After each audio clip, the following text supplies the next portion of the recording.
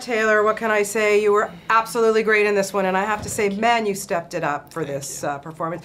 What was it about this one? I mean, you knew that Jacob's role was going to be, you knew what you were in for.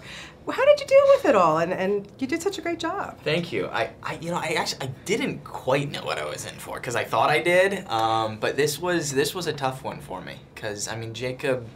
He grows up a lot in this one. He's a completely different Jacob than you've ever seen before.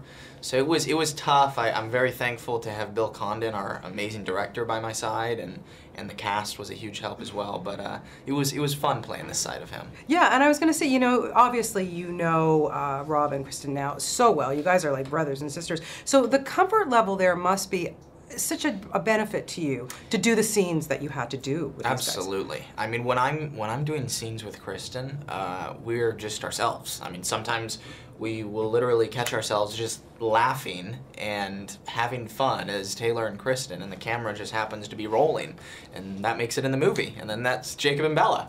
So it's really special to have that bond with the cast, and it makes things a lot easier. Now I know you're a really nice guy, but you know Jacob gets angry a lot in this film. He loses it. He kicks his motorcycle, for goodness sake. That's true. Where does that pent-up anger come from, my friend? Oh man, I mean, I would be angry. I would be angry if I was in Jacob's shoes. So it is kind of easy to relate to.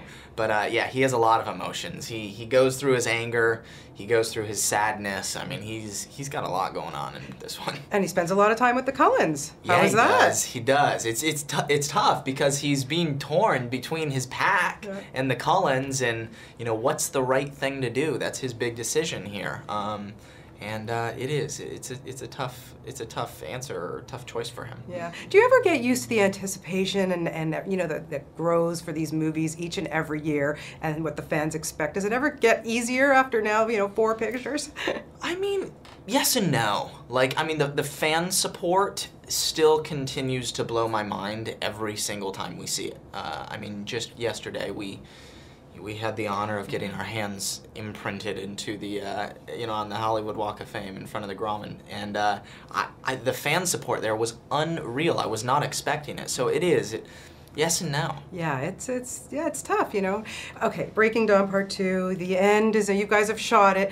Can you take me back to the very, very last day of shooting and what kind of emotional day it was for you guys? Yeah, I remember a couple weeks out saying, all right, it's getting close. I want to soak up each and every moment, and I did, and I'm really happy I did that because it was tough when it came to an end. You know, we've all grown so close, and we love these characters we're playing, so it was definitely an emotional finish. Yeah, you're going to be 20 next year. I cannot believe it. I remember interviewing and you were like 9 years old. You've obviously come so far, and you're so fantastic. What are your future plans? Where do you want to go? Where do you see yourself, you know, 10 years down the road? I wish I could answer that question. I really hope I'm still doing this because I absolutely love what I'm doing, and I'm having the time of my life. But you know, we'll see. I'm not sure what's going to be next. I'm going to take a little time off and think about it. But I just hope I'm still doing this. Are you kidding me? Of course you're going to be doing this. Your well-deserved time off, my friend. Really great job in this, and best of luck with everything. Thank you so we'll much. see you Good again seeing soon. you. Thank you.